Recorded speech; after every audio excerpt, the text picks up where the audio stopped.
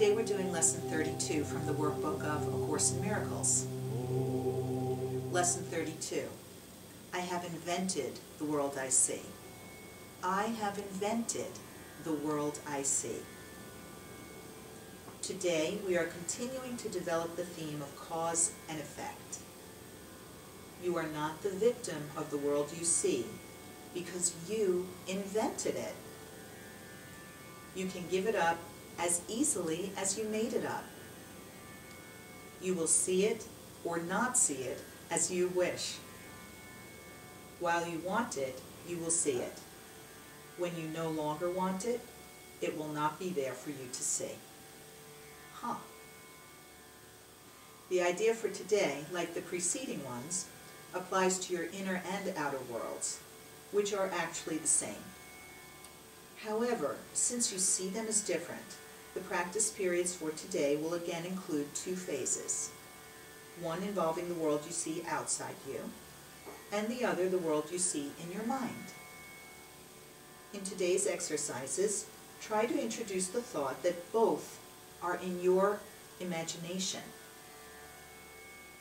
Again, we will begin the practice periods for the morning and evening by repeating the idea for today 2 to 3 times while looking around at the world you see as outside yourself.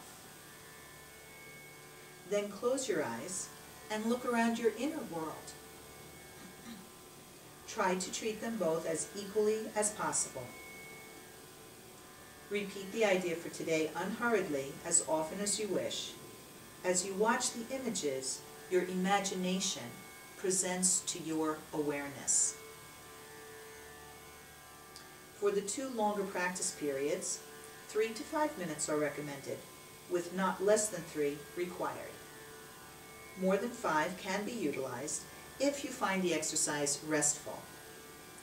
To facilitate this, select a time when few distractions are anticipated and when you yourself feel reasonably ready. These exercises are also to be continued during the day as often as possible. The shorter applications consist of repeating the ideas slowly as you survey either your inner or outer world. It does not matter which you choose.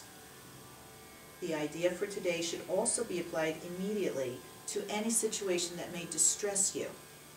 Apply the idea by telling yourself, I have invented this situation as I see it. That's Lesson 32.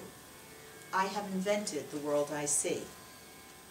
If you'd like to read my commentary on the workbook this year, just go to amytorresacen.com and click on Amy's blog. Namaste.